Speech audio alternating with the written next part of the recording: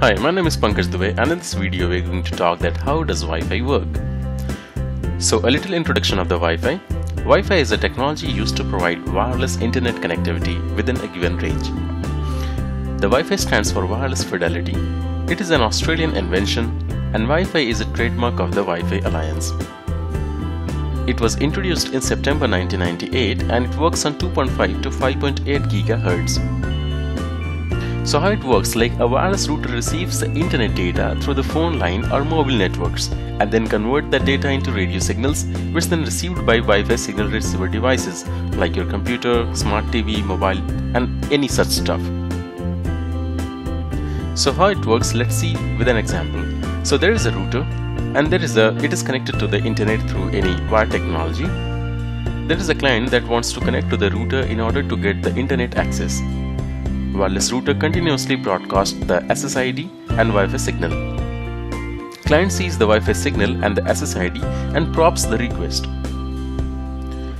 The router sends an open system authentication request, and in response the client sends an open system authentication response. The association request is granted by the Wi-Fi receiver and the association response is sent by the client. So this is how the interaction happens between an access point and a client machine who wants to get connected to the router. Now the router and the client both sends their network and data packets on different signals, so they do not mix up with each other. So here in this example you can see that both the machines are sending their data packets on different signals. Now what is SSID? So SSID is the name associated to any wireless network access point. So here you can see that in this access point, in this screenshot, these are the names associated with many access points using which we can get the internet access. So in simple language, these are the human readable text that is associated to any router or wireless access points. In simplest language, it is the name of your Wi-Fi router.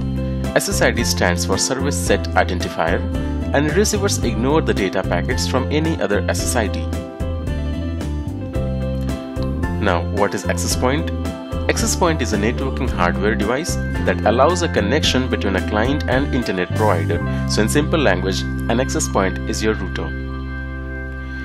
So what is the range? The Wi-Fi signal range depends upon the frequency band, radio power output, antenna gain and antenna type, as well as the modulation technique.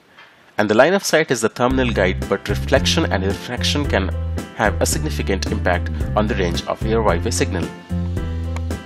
Now what is channel?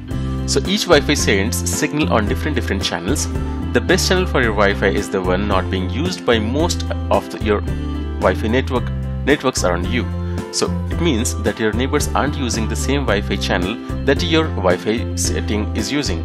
So for example, most other Wi-Fi networks are using in channel 11, then you can switch to channel 1 or 6.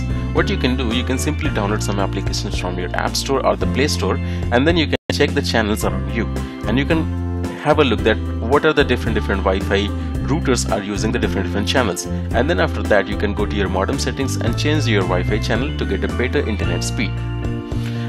So in my next video we are going to talk about the Wi-Fi authentication models and the weaknesses associated with them, and how a hacker exploits those weaknesses so that you can be a pen tester by knowing the weakness and then by knowing that how you can defend against those attacks.